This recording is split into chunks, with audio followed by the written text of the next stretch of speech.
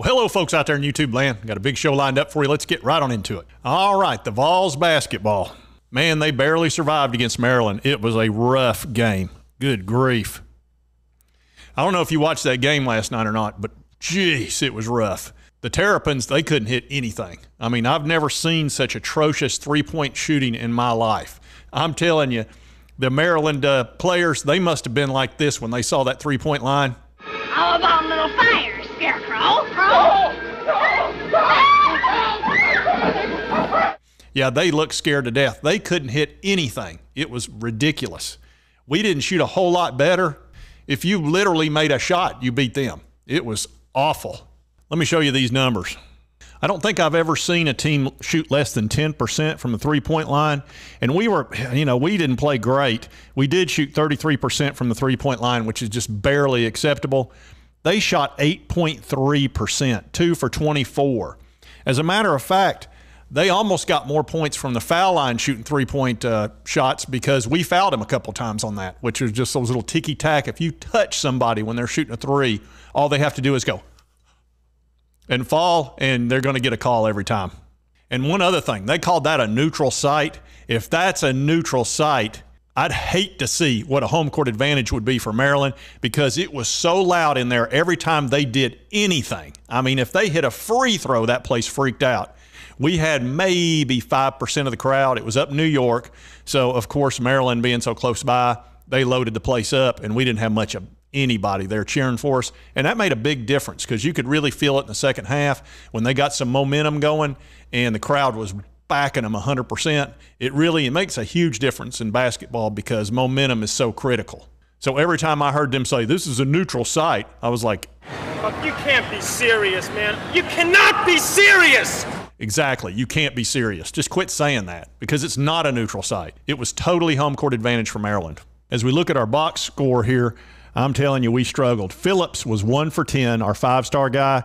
He hit some free throws. That was about it, and he got some rebounds. But I'm telling you, he shot very poorly for him. And then our forward, Olivier, or however you pronounce his first. I can't do his last name so well.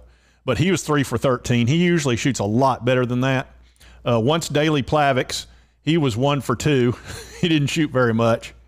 Vescovi was terrible, 2 for 11. He just played terrible. 1 for 9 from the three-point land. That's just atrocious.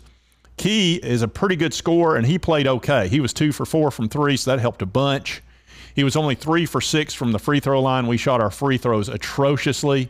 It was awful. We were 11 for 21. You never see a Rick Barnes team shooting 50% from the charity strike. Then we get into their horrible shooting. The Scott kid was 0 for 6 from three-point. Young was 1 for 7. Hart was 1 for 6. Carey was 0 for 4. And they had another guy that missed one. I mean, it was just horrible. They shot better on their two-point shots. They shot okay from there. But it was still terrible. 32%, just atrocious. Their first half was the worst half of shooting I've ever seen. Now, part of that, both teams played great defense. I will give them that, but still 8%. And I don't think defense had anything to do with the Vols shooting about 50% from the free throw strike. So it was just a bad game to watch. It was ugly the whole time. We were up by 21 at one time in the first half, and you could just feel the momentum going towards Maryland in the second half, and I was getting angry. I was like, you got to be kidding me. I was using some profanity. I'll thank you not to use that kind of language in my presence. Yep. I couldn't help it. I mean, we were up 21, and then all of a sudden we're up by 3. It just got out of hand, and we just couldn't do anything right in the second half, and we're missing 2 critical players. We're missing the big guy, Adu, who's got some flu-like symptoms, and then we're also missing Triple J, Josiah Jordan James, and look, he's an important player. When he's playing well, our team is extremely hard to beat. If you'll remember last year when he got hot in the SEC Conference tournament, we were unbeatable. When he's hitting his 3 points, because first of all, he rebounds great, he shoots his free throws, he's just a quality player all the way around, and he brings a calmness to the team because he's just been through it all. And when he hits his 3-point shots, Tennessee's going to beat anybody they go up against. Now, when he doesn't hit his threes, we can get beat, as we did in the NCAA tournament because everybody missed their threes. But when he's hot, we're unbeatable. Because understand, James can create his own shot. You know, a lot of three-point shooters, they've got to come off screens and do all this different stuff. James can just create his own shot. He's that big and athletic, and, you know, when you're that tall, you can just shoot over people too, which he does quite well. But we're really missing his play. And granted, they're still winning because Rick Barnes is a great coach, and I'm so glad we've got him. But that was a very difficult game to watch, especially the Maryland people had to be just absolutely beside themselves watching that game. I mean, just three-pointer after three-pointer after three-pointer, just brick, brick, brick. All they were doing was laying bricks. Actually, they had to bring a team of masons in to help repair from all the bricklaying that happened last night. And here they are today trying to fix the arena, and it's been very difficult because even the bricks were laid terribly last night. So they've been at it all day, and I think they're going to get it fixed. But it was a real mess there. But one positive that came out of it is we moved up to number 6 in the country after that win. And Maryland's number 13 in the country. They got a great defense. So, you know, the Vols are having a good season, but we're really missing some guys. So hopefully James, his knee, you know, improves. I know he's day-to-day right now, but, man, he's already missed 5 games.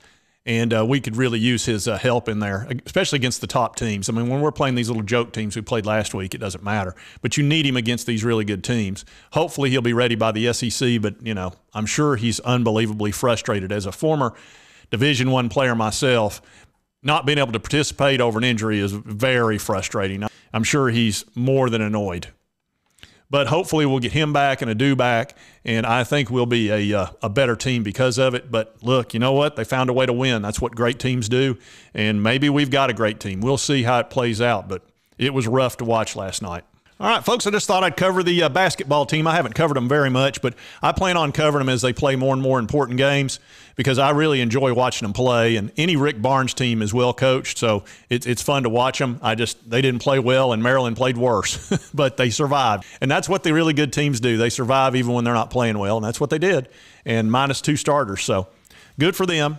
And if you like this content, be sure to hit that like button. Let's me know to continue to cover the Vols basketball, which I haven't done very much, but I'd like to. Could use some encouragement. Send me some likes and subscribe if you don't mind. That would help me. Anyway, I hope you did like the content. We'll see you next time on Sports Talk J.